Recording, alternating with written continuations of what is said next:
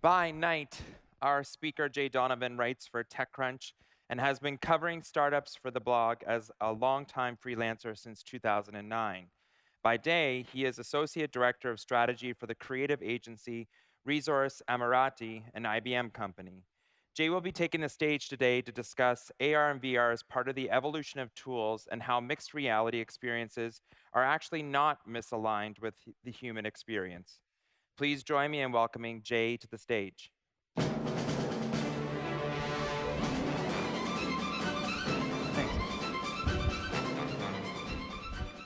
Hello. Hey, thanks a lot. My name is Jay Donovan, and I write for TechCrunch. It's one of the things I do. I do a lot of different things, right? And today I'm going to share a couple of my opinions about augmented and mixed reality that I've seen out in the world that I've written about. I'm also going to refer to augmented and mixed reality as armor a lot, and that's not to be annoying. It's really just to take it down from 13 syllables to 2 syllables, because we've got like 90 slides to go through in 14 minutes. Kind of like how CHIPS was short for California Highway Patrol, right? But not as cool as that.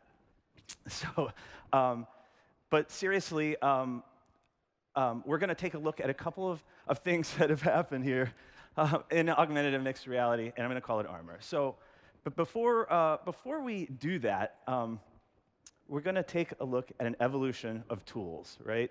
Because the foundation of our human tool set is really the rock. We're not going to look at a bunch of case studies about this technology or that technology. We're going to look at rocks. There's been a couple of these.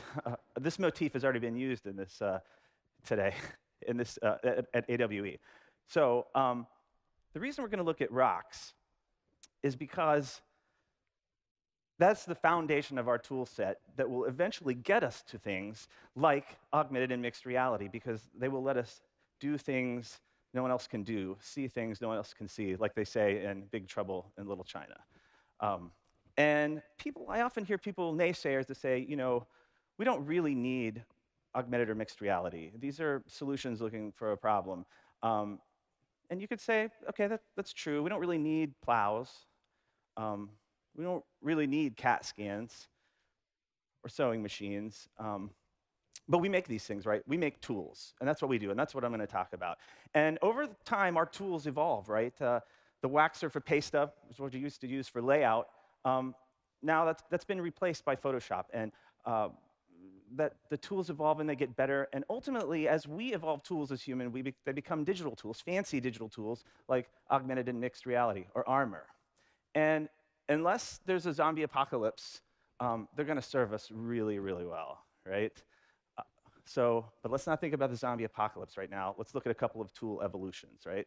Because sometimes we have a really great idea, and we modify it over time, and we make tools more better, more accurate, more powerful, smaller, faster.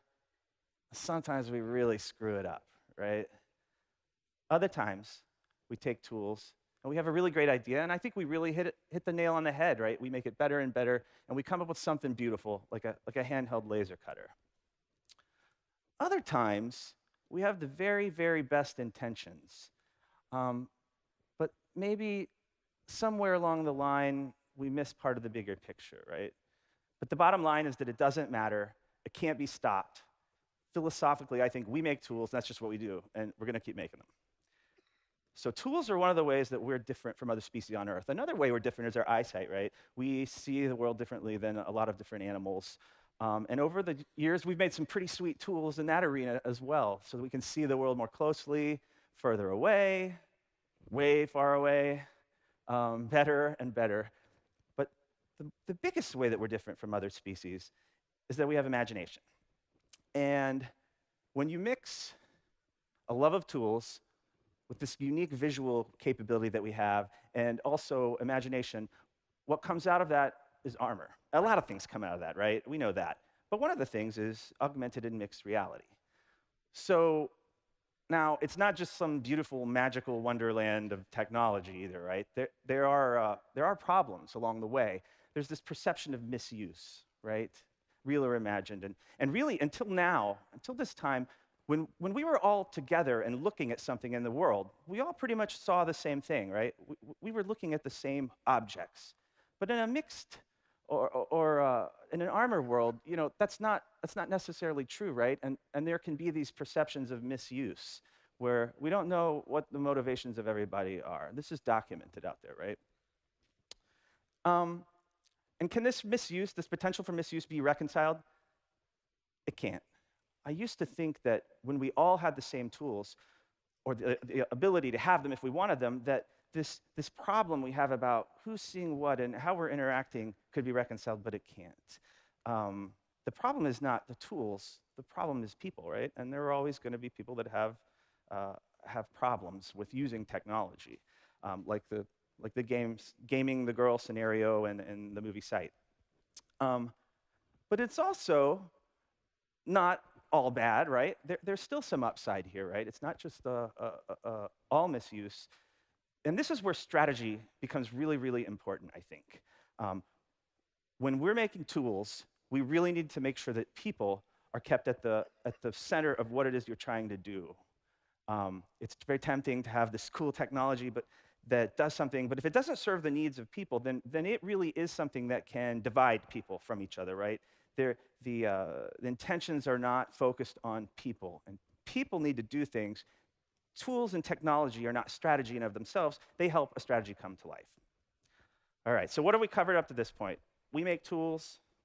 Sometimes we make good ones. Sometimes we make bad ones. Generally, they're getting better and better. Digital is now part of it, and we have this capability for augmented and mixed reality. Armor. So let's look at some current tools, right? No, actually, we're not. I'm not going to look at any current tools because you guys already know about this. I write about it. We've all seen a lot of the things already out there. We know how HoloLens helps us collaborate and how Meta and Magic Leap and dARwinism are giving us natural interfaces. And even one of my favorites, Mataio, before they were bought by Apple, had thermal touch experiments going where we can interact with the real world through locally heating up areas and then scanning that. So we're not going to really look at that. Instead, I'm going to look at two trends, and I'll leave you with a prediction, and then I'm out of here. What's around the corner? When I look at a category to try to find trends about it, it's often really helpful for me to look not exactly at the category, but at adjacent technologies going on. And one of the big things to consider about armor is power, right? Because the way we use this technology a lot in the current, in today, the way we use it is with wearable eyewear. And those things need power, right? So it's really interesting for me to look at what developments are happening with both batteries and power distribution. And I'm not talking about just like bigger batteries or faster charging batteries like the StoreDot thing. I don't know if you guys saw that lithium-ion battery charge in like 5 minutes. Pretty cool, but I'm not looking at that. I'm looking for a lot of more different scenarios, like when Princeton's working on piezo-human generated power. As you move your knee, you're generating power with this little chip in your body.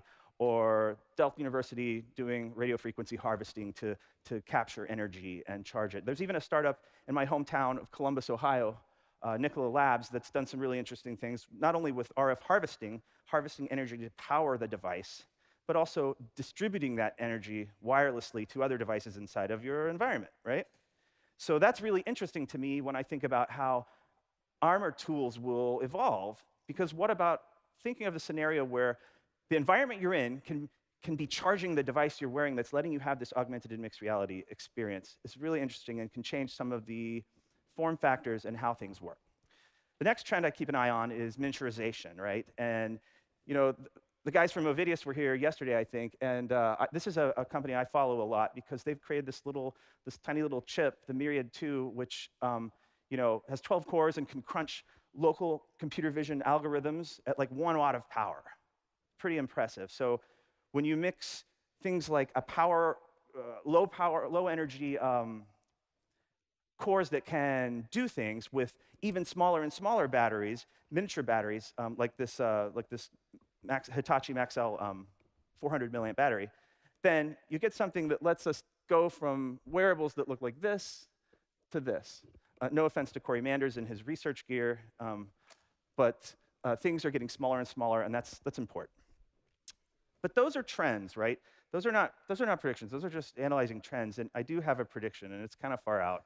And I think something that I'm totally looking at is biointegration. And as I think about all of the startups that I've seen and where they're headed, biohacking and biointegration of technology is something that I kind of believe in, right? And I'm not talking just about starting points like lenses that we'll wear, like Verily's glucose monitoring lenses, or Sony has some patents out there where they're trying to enable a way to take pictures with contact lenses. I'm not talking about just like additional hardware. I'm starting to think about how our minds work and how we will begin to visualize, have visualizations in the future. So why would we even need, in this future state, why would we even need hardware to visualize? We have a lot of things going on in our mind already that we can see. And there is also already companies in Columbus, Ohio, again, my hometown, I'm giving them a big plug. Battelle is working with human implants to allow people to regain, quadriplegics to regain muscle movement with exoskeletons by circumventing and memorizing the activity in their brain to cause this reaction. And if we can do that, if we can memorize motor movement activity, can we memorize visualizations too? We might be able to, right? MIT has already found that by stimulating certain cells in our brain, memories can come back to life for people that are experiencing that stimulation. So here's our own little experiment. I want you to think for a minute. Visualize, while we're on this magic leap motif, imagine an elephant, right? Think of it in your mind, a big, giant, gray elephant. And you can see it like for a second, right? It comes and goes. It's a flash. It's not persistent.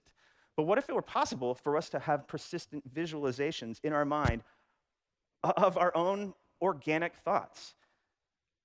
Think about that for just a minute. Instead of us having media projected either into our eyes like Magic Leap or out onto transparent lenses in front of us like HoloLens or other wearables, what if the ideas that we have in our mind, we can let other people see, we can share with them, and you can, instead of seeing an elephant that someone makes in a digital media house and projects it for you, you can see how it was imagined by the imaginer.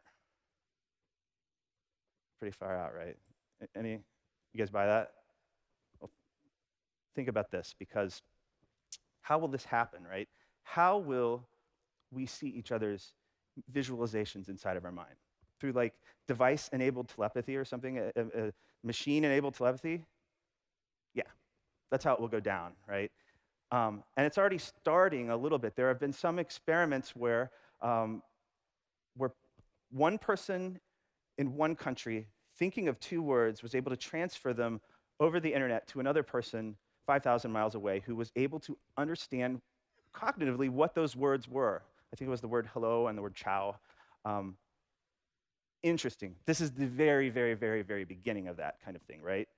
But when you think about trends and think about where things go from now, I'm not always looking at what is possible right now, but what are the little puzzle pieces that we can put together to kind of see where things are headed. This is something I think that we'll be able to pull together. And the world is not without precedent for this, right? The elephant-nosed fish creates these weak magnetic fields around its head, and it can use that to find food or even communicate with other elephant-nosed fish. Pretty far out. Questions arise. Do we need any of this technology? Do we need to operate this way?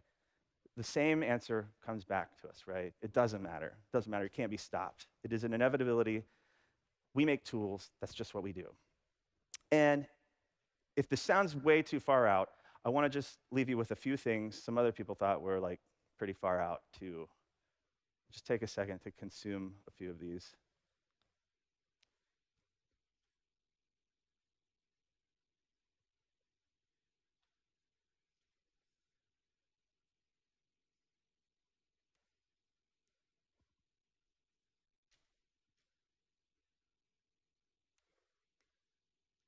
That's a good one, right?